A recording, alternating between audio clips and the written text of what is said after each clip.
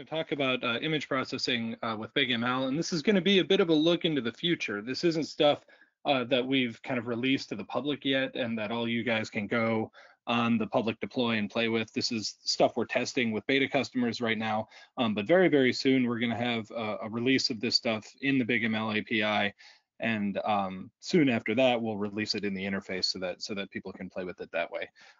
So as I said, we're almost there. We're like a little tiny turtle crawling on the beach, and we'll make it to the ocean eventually. Follow our blog. That's where we talk about most of the stuff that we release on the platform. And this is going to be a bit of a preview. So as a little caveat emptor, a little catch here is that none of this is final. So what I'm saying right now about BigML image processing, some of it might change in the future, in the very near future. So what am I going to talk about? First of all, I'm going to talk about kind of an overarching philosophy of image processing as it has to do with machine learning. Then I'll go through some types of feature extraction you can do, you will be able to do with BigML image processing, and just kind of methods of feature extracting for images in general. And then I'll talk about a couple of issues kind of unique to image processing, or maybe not unique, depending on the data that you have, solutions to those issues. And then I'll close with a little warning / pet peeve I have about the way computer vision problems are being talked about kind of in the world at large outside of machine learning right now. So what is image processing? So everybody and their brother all know about convolutional neural networks at this point, and they're very powerful. They provide solutions to especially image classification, object detection, various vision problems. CNNs provide solutions that are way better than what we had in the past. And I'm kind of showing my age here, but computer vision, did exist before CNNs, and it was fairly robust. And I myself worked in that area for about 5 years, just before CNNs became very popular. So we were working on all of these problems, image classification, object detection, without CNNs for a long time, and we did have some degree of success. CNNs are better at all of these things, but we weren't terrible at these things to begin with. So what are convolutional neural networks doing that's really special? And the spoiler here is that it's not really all that special what convolutional neural networks do.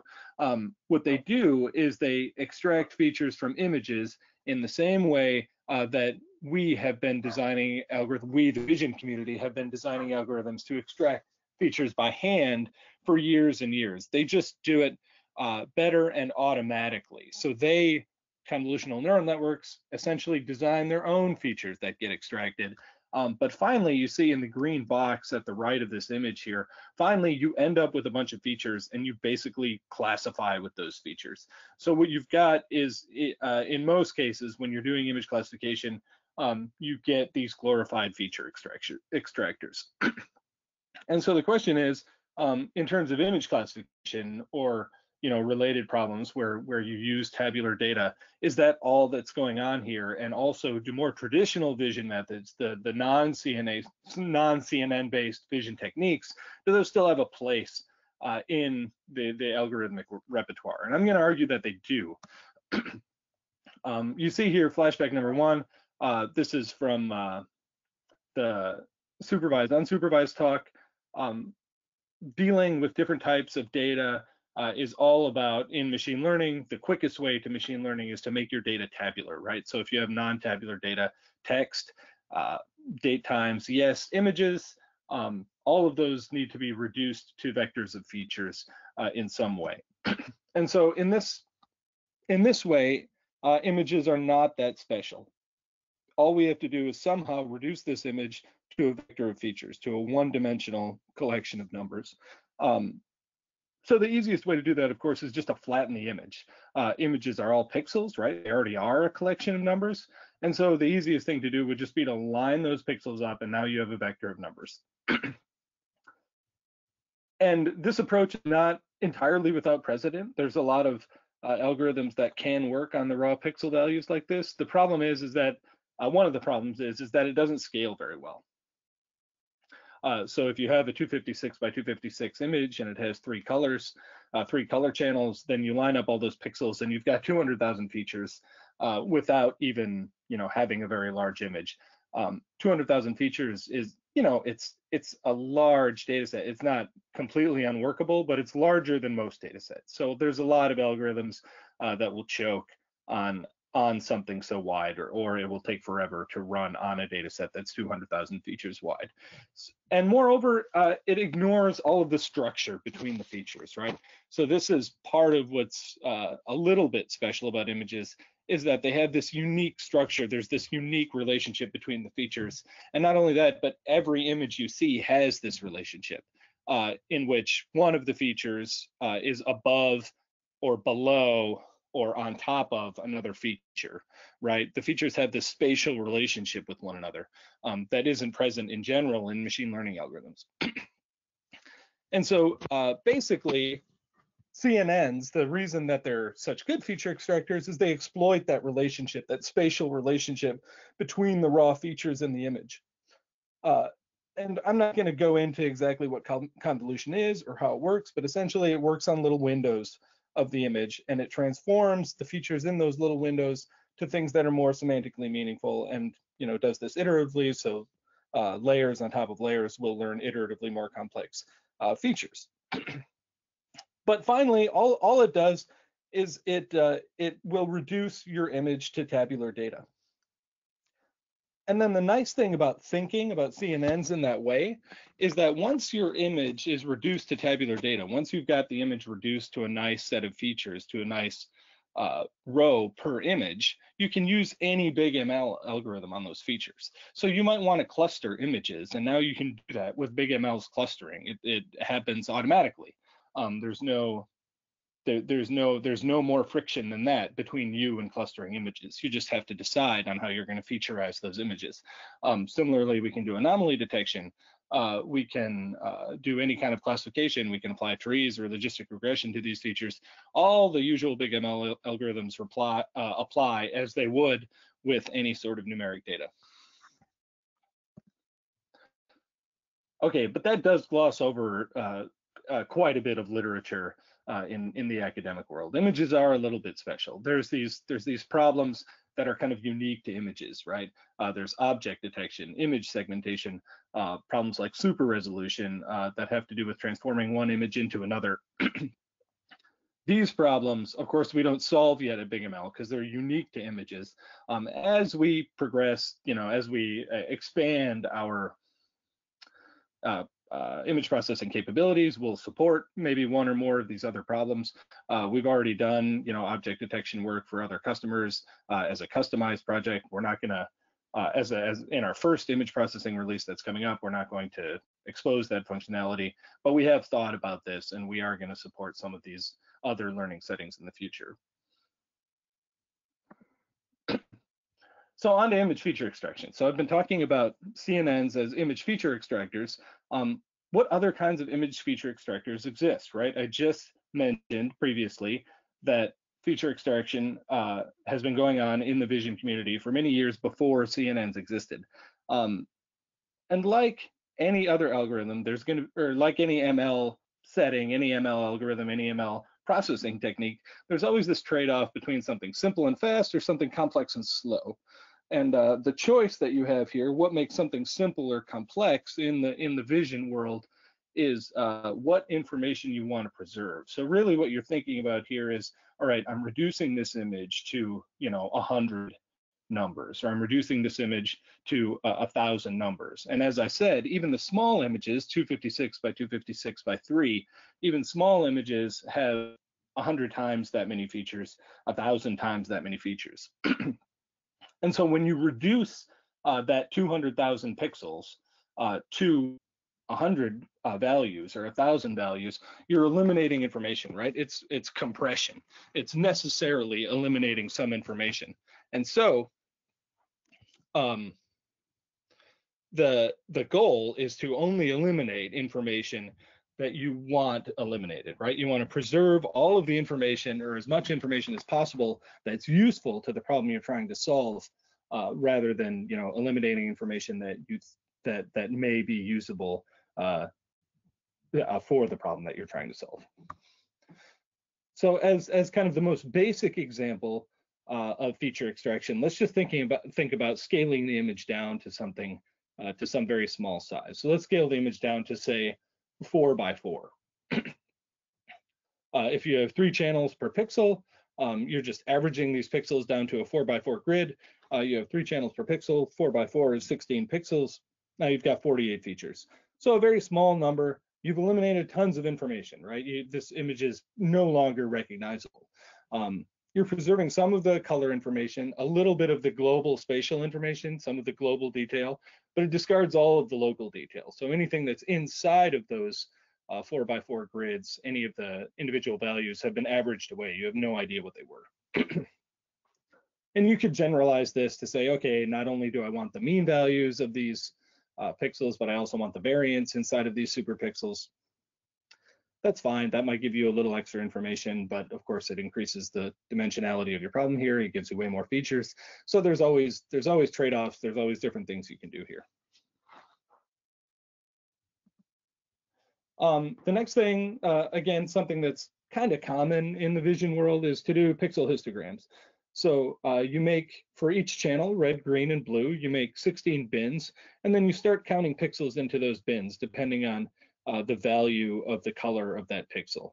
So you see in this image here, the green channel is fairly low. The values for the green pixels in general, there's not much green in the image. On the other hand, there's quite a bit of red in the image, right? The red values are very high.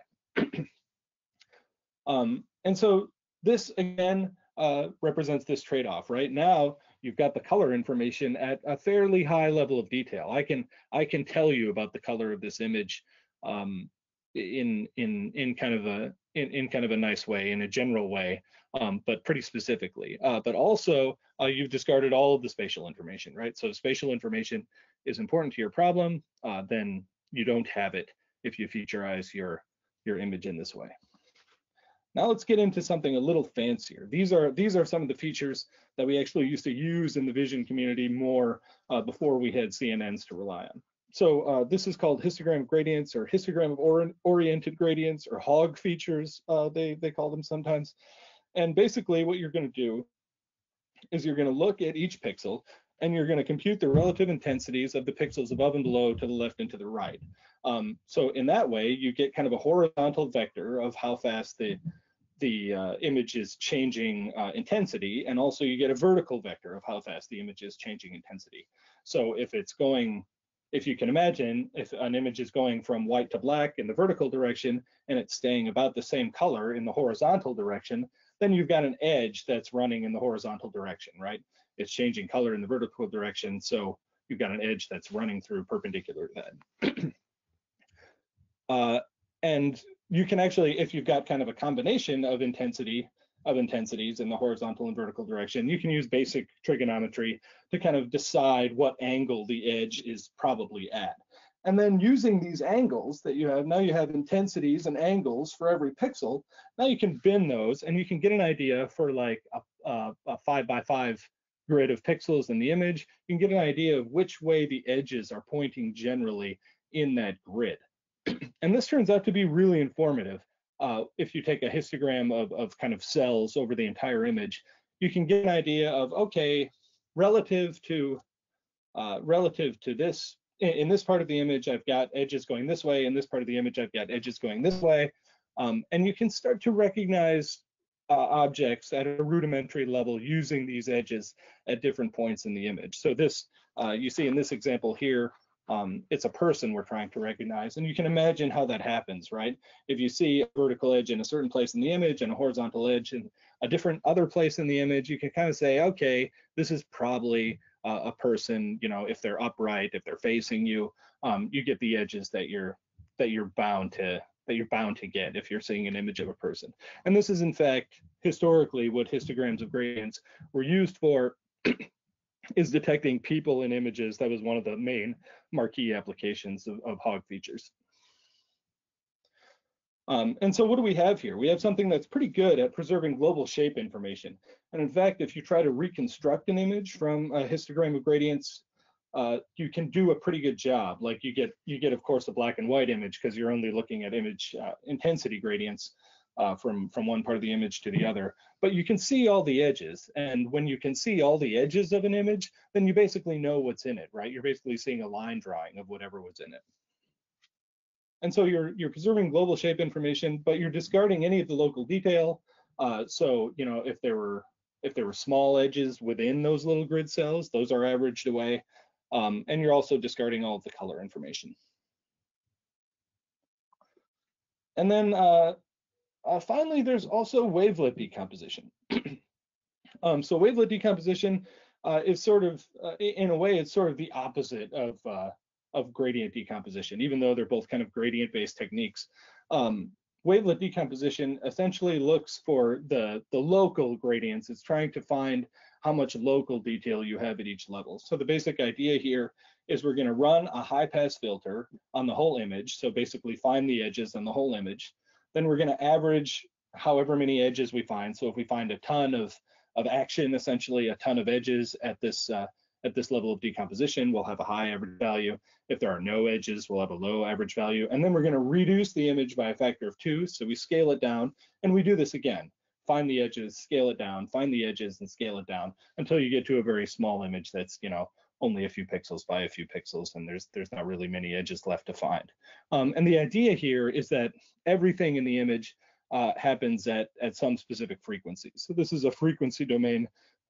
It's half frequency domain analysis here, where you're imagining, okay, there are some things that happen, some things that have a lot of edges that are very close together, some things that have edges that are very far apart, and I can use these features to kind of disambiguate those two things. So what this turns out to be really good at is problems where texture is very important. So you can imagine like a picture of a fence close up versus a picture of a brick wall close up. The brick wall is going to have very different edge characteristics than the fence, right? The fence might only have vertical edges. They might be kind of soft vertical edges, whereas brick itself has its own little texture that represents a bunch of little tiny edges in a bunch of different directions on the brick. And so when you're looking at things, are the edges very tight and close together, or are the edges kind of regular and spaced apart? This is a technique that helps you kind of determine those things, kind of using the very local edge information at different frequencies, so at different spatial separations. And where I've used this in the past is I've actually written an academic paper where a gentleman came to me. He was an art conservator. He had a whole bunch of very close-up images of paper, microscopic images. And when you looked at these images, you could see by the microscopic image, you could see what the texture. You could see a different kind of texture map. It would look like white noise, or it would look like regular circles, or a grid, or something like this. But you could tell what kind of paper you were looking at when you had these microscopic images. And he would use this to detect forgery. So basically, if you had a very old photo, you would expect the paper to be of one type or another. And if it was a forgery, it would often be printed on modern paper. And even if you couldn't spot the difference with your eyes, if you had a microscope, you could spot the difference using this texture information in the paper. And so because he had like 4,000 photographic papers, he wanted to know when he had a microscopic image, which sort of paper this was. You could take an image of this, and you could look through all of your papers and find ones with similar wavelet decompositions, and you could say this paper looks like this collection of 10 or 12 papers. So you've got something that preserves the texture information at a coarse level in a way that the gradient decomposition does not, the histogram of gradients does not, but it mostly ignores this global detail. So you don't get global shape information in the way you do with the histogram of gradient features. And then finally, as I said, we can use pre-trained CNNs as featureizers, right? You look at the final pooling operation, everything that happens after that, you basically just cut off those layers, and you can use the final pooling operation as the features for your classifier. So you see that's the ResNet architecture there on the right. So this is a kind of a popular CNN that you can pre-train on ImageNet, which is a huge collection of natural images, about a million natural images. And at the very end there, that's the information that we kind of get rid of when we use these pre-trained CNNs for featureizers. So you can see all of the information, all of the layers before that, which is quite a lot of parameters, quite a lot of logic that goes into those layers. We're preserving all of that information. So the vast majority of information that goes into the classification of these ImageNet images is preserved. And so what you get when you use these as featureizers, you generally get a whole bunch of really useful things, like whether or not there's an eye in the image, or whether or not there's like fur or stripes in the image, things that help you classify natural images. Unfortunately, if the image that you're using doesn't have any of these things that you see in kind of a broad collection of photographic natural images, then you're kind of out of luck. These features don't give you the things you need to properly classify your image.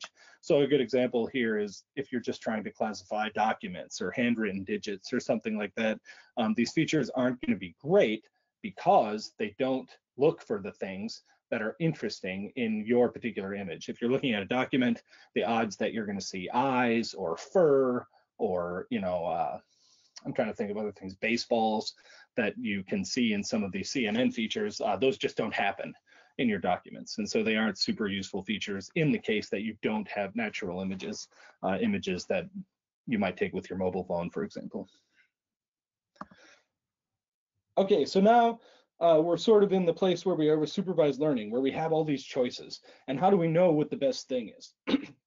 And the way to think about this is that you should think about what your features are causing the classifier to see.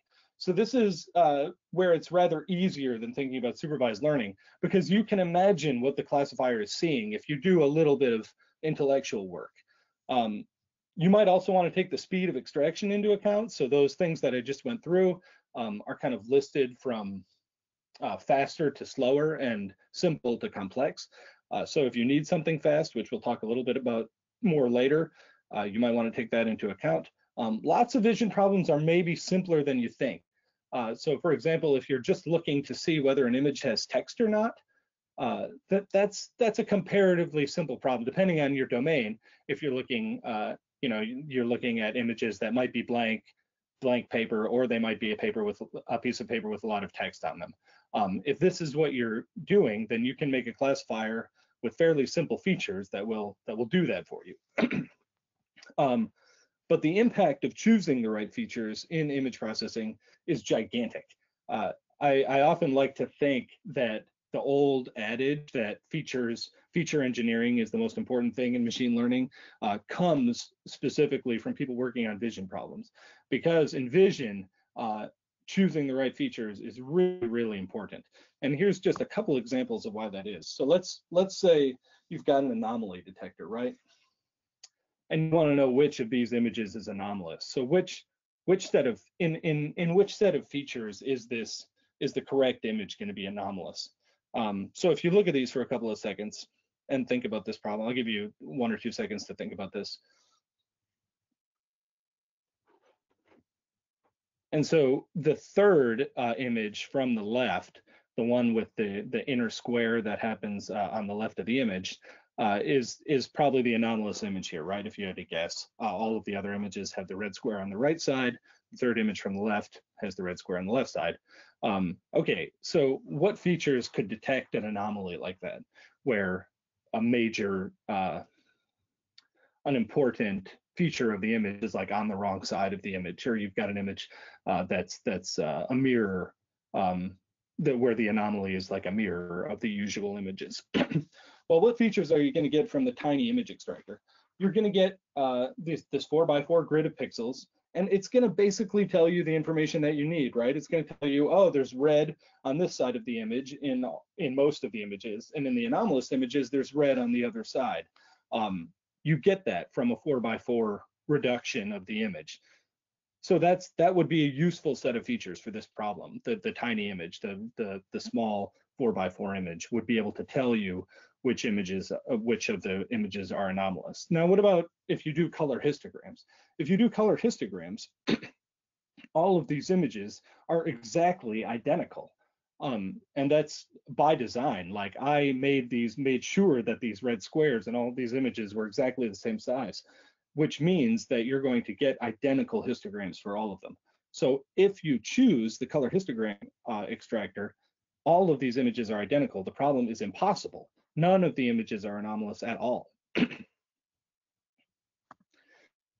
And so now here's another case. Which of these images is anomalous? This is a bit easier, right? The first three are shades of green. The last one is red, and so that red image for us humans, which you'd say immediately, oh, that's the weird one. Now what features are you going to get from the color histogram extractor?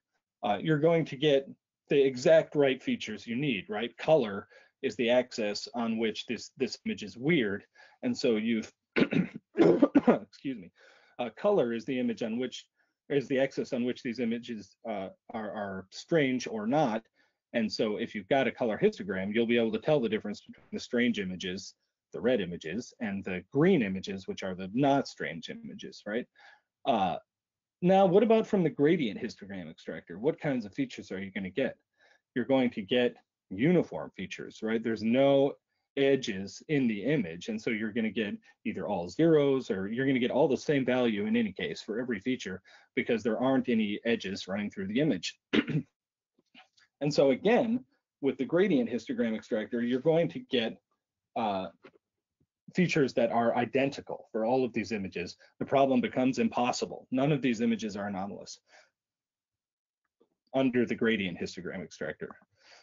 So what's the best thing here? And the best thing, the gap between the best thing is just gigantic. So when we were talking about supervised learning algorithms, the difference between ensembles and deep nets, for example, is usually small. For most problems, the data geometry doesn't like dramatically prefer deep nets to ensembles. There are a few cases where their performance is really, really dramatically different. That's the odd case. That's the exception.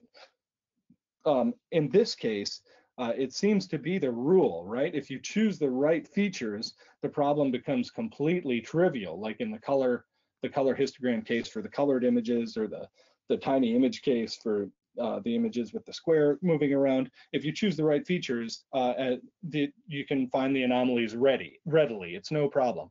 If you choose the wrong features, not only do you get something that performs badly, but you get something where the problem is impossible. You completely ruin your chances of solving the problem. So that's there's something unfortunate about that, right? You can completely scuttle your ability to make a vision model if you choose the wrong features. And CNNs have gained traction in part because they make it so that you don't have to think about this anymore. You just train the CNN and it picks the right features for you. You don't have to do any more of this feature engineering. But if you're able to kind of decide, okay, anomalies in my domain are color-based, or anomalies in my domain are spatial, or anomalies in my domain are texture-based. If you can kind of decide that about your images in general, if you can decide what your computer needs to see to be able to solve this problem, there's a lot of problems you can solve with a lot less data and a lot less computing power. And this is kind of what we're all about at BigML, right? We want to give you the tools you need to solve the problem that you have, rather than just saying, plow all of my images into this thing. Maybe CNNs will work, maybe they won't, but that's really all we're offering.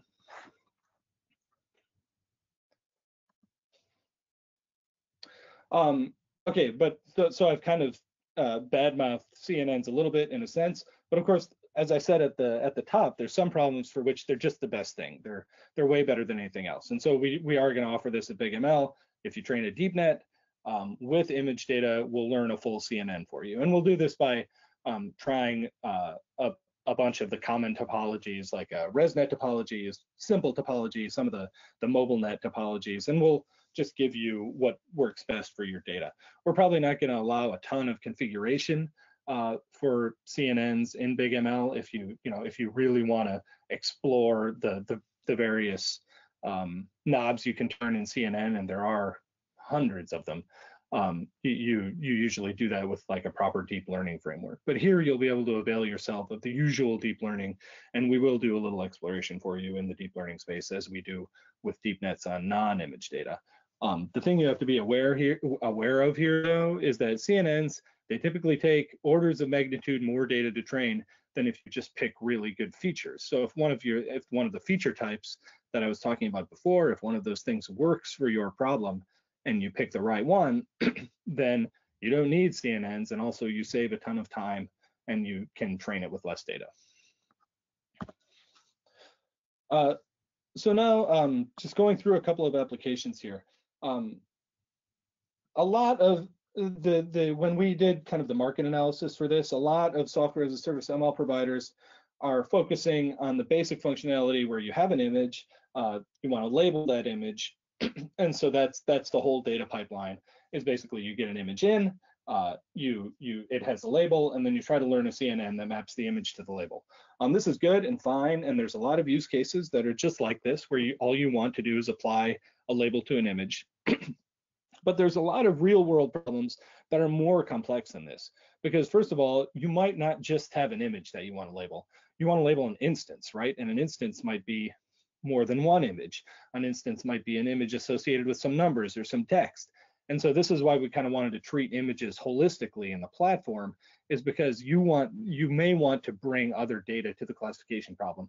And in fact, the guess is that in the real world, you eventually will want to bring other informative data to a classification problem instead of just using the images by themselves. And then also, more real world problems are complex because you don't have the compute power to throw a CNN at everything you see. The most complex CNNs, they really need GPUs to run in anything like reasonable time.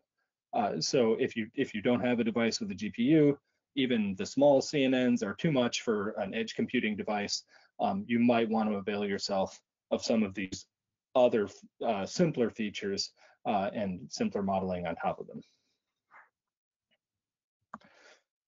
So here's application number one. This is kind of one of the motivating applications that I think of when I think of the way BigML is developing its image processing. Let's suppose you're developing an app for a car insurance company, and you want to make it so that they can take a picture, and you want an automated system to look at the picture of the damage after a car accident and estimate the severity of the claim, maybe to do claim routing, or maybe to do some sort of triage process, or any number of reasons. You might want to know how much this claim is likely to be immediately. So this is a simple regression problem, right? You have an image, you have a dollar amount, a label, the severity of the claim, and you just want to map the image to the dollar amount. You get a bunch of data, and you can learn this with no problem. But now let's suppose you have two images, right? Let's suppose you want the person to take a front image of the damage and a side image of the damage. Let's also suppose maybe we have telemetry data from the car. Allstate, the insurance company, is offering these little DriveWise devices that allows you to plug a little device into the car, and it gathers telemetry data from the car, like whether or not you're pushing the brakes and how fast you're going, et cetera, et cetera. And so what if you have that data from this little device? That probably will inform your estimate. Even if the picture is poor or doesn't show a lot of damage, that might inform what you think about the severity of the accident. Maybe if you knew they were going 70 miles an hour and you knew they weren't pressing the brake, even if they took kind of a flattering picture of the damage, it might be worse than you think if they were going so fast. So having this data might influence your prediction. And so with BigML, again, if we view these images as just features that we can just slap on top of one another, this becomes just as easy, right? You have two images, you have two numeric features, you can just learn regression, do regression in the same way. And let's keep going, right? What if you have the text of the police report? What if the police report says there were injuries in the accident? What if the police report says there were no injuries and everybody drove away? That's going to impact what you think about the severity of the accident. What if you have data from the user's mobile phone? Maybe you have accelerometer data. Maybe you have the geolocation data. Maybe you know whether or not they were playing with their phone at the time. This might impact how much you think the claim is going to be for. Maybe you can have some idea right up front about whether or not there's going to be a lawsuit associated with this car accident. So all sorts of things you can do with this data when you kind of combine everything together and look at it holistically. And you can't do that when you have just when you're just kind of stuck in this single image to label learning paradigm. If you view kind of images as just another collection of features, as we view text documents or as we view datetimes, then it becomes easy to kind of compose everything and get a model that takes all this information into account in one sense or another.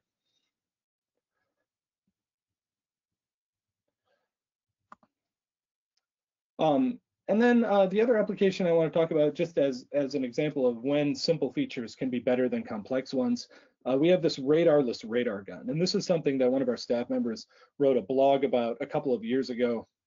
And it was a really interesting little use case, especially given how fast it came together. So the use case is you're looking outside your house, you're interested in the average speed of cars that are going by. So basically what Adam did is he pointed a window for a while, just out his second story window, and he trained anomaly detectors on the road in front of him. And so the road usually looks like the road usually does, right? There are variances in lighting. There's, every once in a while, there might be a shadow of something in the road, but mostly the road just looks like the road. It looks the same all the time, or nearly the same all the time, modulo lighting conditions. And so you can easily train anomaly detectors on tiles of this image. And then when a car drives through those tiles, what's going to happen? Some of those tiles are going to go off, right? The anomaly detectors are going to fire, and you're going to say, oh, something is in that window that's not the road.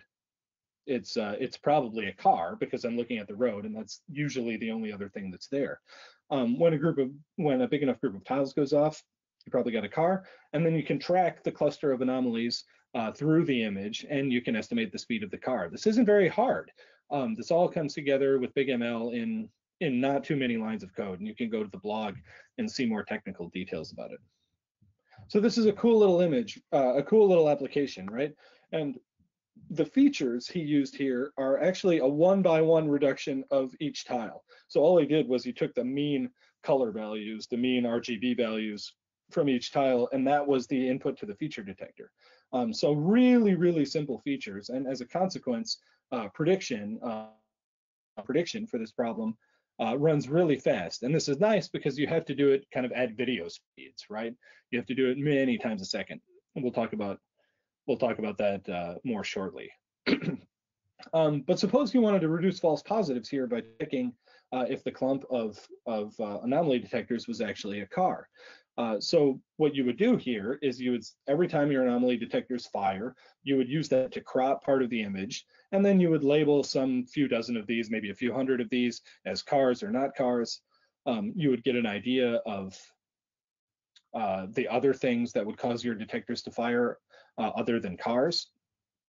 And you would just train a classifier to tell the difference between them. Is this a car? Is this not a car? You'd use different features, of course. It's not obvious that you're going to be able to average the pixel values anymore. Average them down to a 1-by-1 image and be able to tell whether or not it's a car. You'll probably need something like the gradient features. But to solve this problem, the point here is that you don't need CNN style object detection like RetinaNet or YOLO. If you're familiar with those terms, we can hack together CNN style object detection using anomaly detectors on 1-by-1 images. And then if those anomaly detectors fire, we do a classification we do a more fancy classification on the image that made the anomaly detectors fire.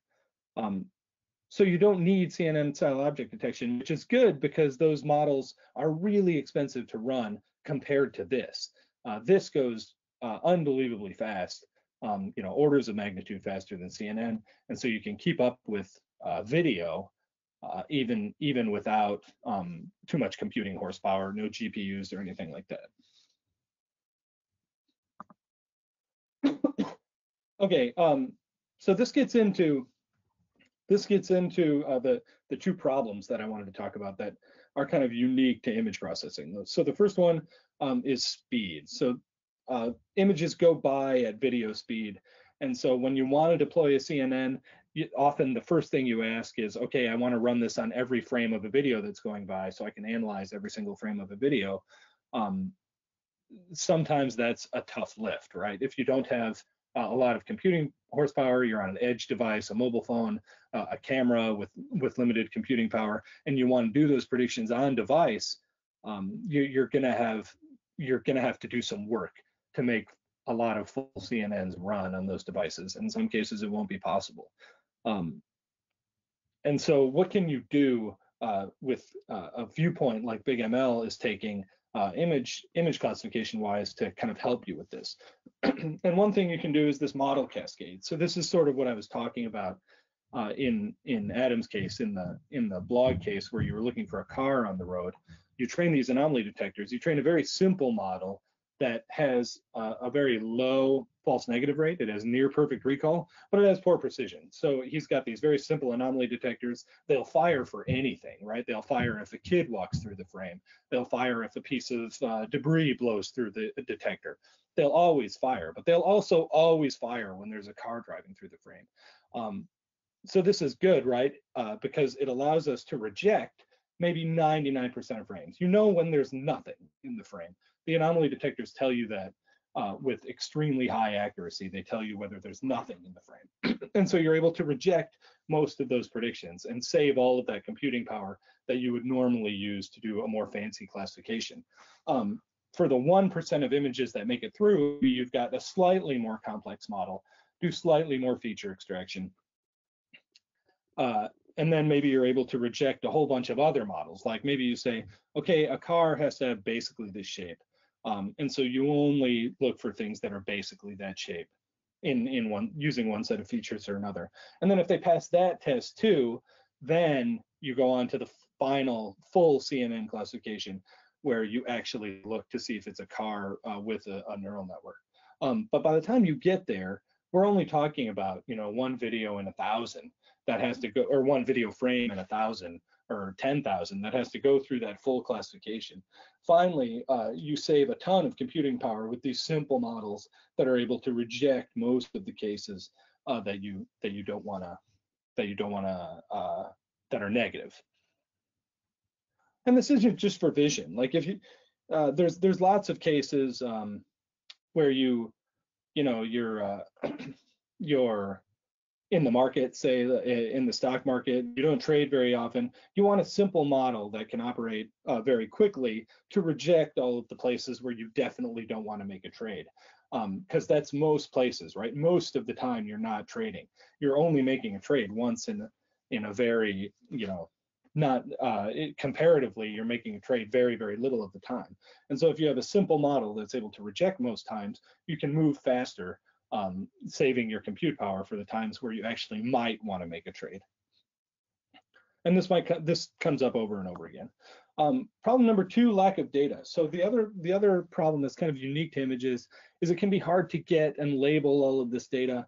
And you start to worry, once you start to collect this data, you start to worry about the variability in the data, especially variability that just isn't a problem for humans. So we think about stuff like image noise, if there's like some fuzz over the image, or like it's snowing, or it's a little bit blurry, lighting conditions are different. All of these things might make image classifiers freak out in a way that humans would have no problem with. And you'd like to make your classifier robust to these situations. This is something you'd like to do with data in general, but in images, you can do it without too many problems.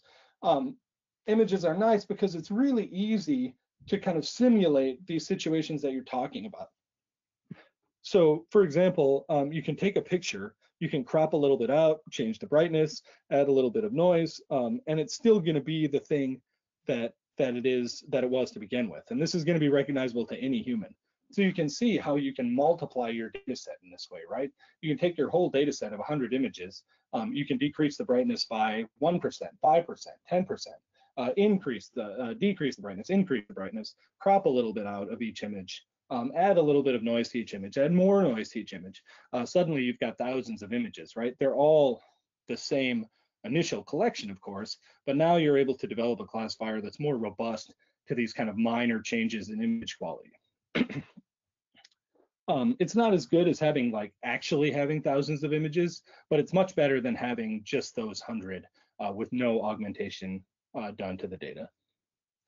And then when you start thinking this way, you might be surprised that there are some other opportunities for this. So if you have data that's amenable to this, it might be a good idea to try and see what kind of results come out. If you have data where you can say, okay, I can change these features, or if I swap these features, the results should be the same. You can multiply the number of things in your data and robustify the classifier to changes that in general wouldn't phase a human. Okay, the very last thing I'm going to talk about here, this is kind of switching gears, but adversarial attacks. So every once in a while in the news, you'll see something like, oh, if we have an image and we add some noise, or we fiddle with the image a little bit, or somebody comes with a poster board that has a certain shape or a certain graphic painted on it, you end up being able to dramatically influence the prediction of the classifier. So this is kind of misrepresented in the news, because this is always a problem, even in non-CNN models and even in non-machine learning models. If you think you're in a situation where you have an adversary trying to change the predictions, all models are susceptible to this, and especially machine learning models are susceptible to this, not just vision models. So this is a little pet peeve of mine. I think the popular media kind of understates the problem of adversarial attacks on models. You're always vulnerable to adversarial attacks, so you have to think about layers of security around that if you're in a situation where people might want to attack the model. And ML itself can sometimes play a role here. So if you use anomaly detectors, if you kind of measure the distributions of certain features that you're getting out, you can often see these things and, oh, somebody's messed with this. This is a weird thing that I haven't seen in my training data. You're able to detect these things in advance and maybe mitigate some of the damage here. Okay, summing up. Image feature extraction comes in a lot of flavors, but even CNNs, the fanciest things we can do in image, are still basically feature extractors, modulo those image-specific problems that I mentioned before. Choosing the right features for image representation is even more crucial here than it is usually. So you can really make or break your ability to solve a problem based on the image, the way you choose to reduce that image to a feature vector. And then finally, allowing image features and models to be composed gives you a little bit of flexibility to attack problems in different ways. So you don't just plow all your data into a CNN. You might learn a cascade of classifiers. You might choose simpler features or more complex ones depending on your problem. And so hopefully in BigML we'll be able to give you all that flexibility, and you'll be able to use it to your advantage. All right, thank you very much.